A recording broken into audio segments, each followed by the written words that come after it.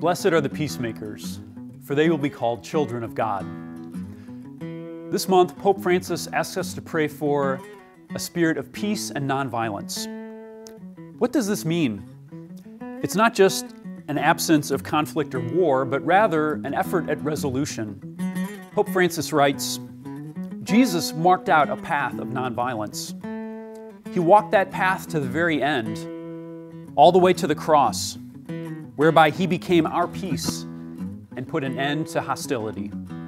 Jesus chose to heal others, sometimes reaching out, even putting himself in danger so as to bring parties together.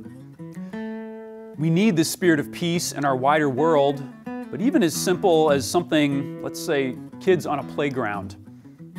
There is a joyful way that children can cooperate together, help each other, and reach out to those in need. That's a good lesson for kids, but also for us big kids and on the bigger world stage. Dear friends, this month, let's pray and work for peace and nonviolence in our lives and in our world.